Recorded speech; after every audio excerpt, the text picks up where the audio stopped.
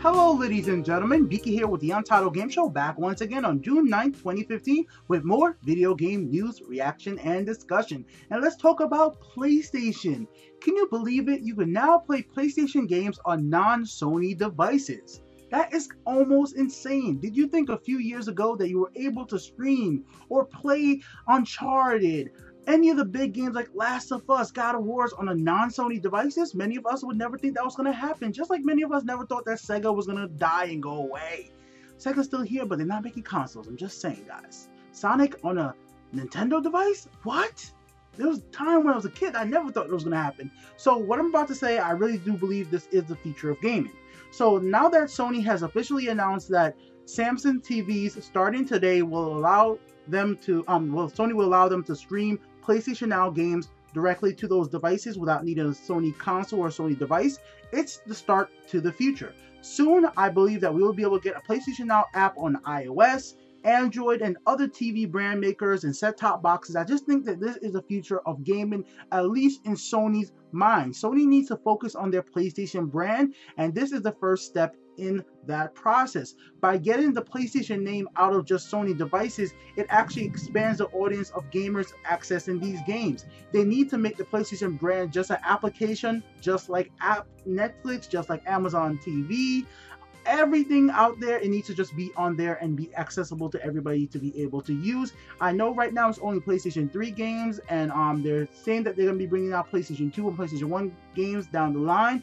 But can't you guys see in 10 years, maybe 20 years, we'll eventually be at a spot in gaming that Sony's going to have it so that anybody can access any of their titles from any platform, specifically just using a streaming service like in PlayStation Now application.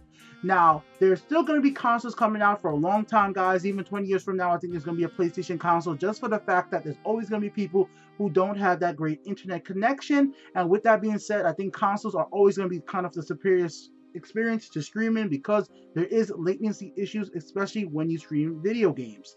But still, this is a good sign from Sony because they're expanding their brands to new markets, because now people who Samsung smart TVs have access to the PlayStation library of games that they previously never had access to. And I definitely do think it's going to have a lot of people jump onto the PlayStation bandwagon, because if you turn on your new TV and it has a PlayStation app, you're probably going to click it just to see what it is. It's like what I did when I got my PlayStation 4, when I saw all those TV apps that I never heard of.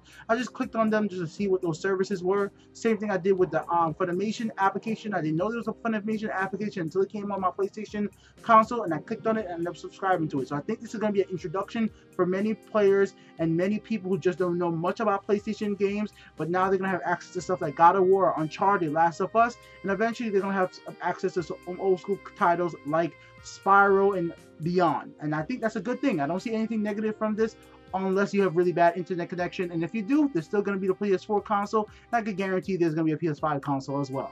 Beaky here with the Untitled Game Show, just sharing my own opinion on this. Is streaming the future of Sony? Do you guys really see them? They're going to push this hard? Is the PlayStation Now application going to come to iOS, Android, Apple TV, you know, Amazon Fire TV, and every single phone out there? Do you see that happening in 5 to 10 years from now? I do. How about you? Let me know in the comment section below. Peace out, guys.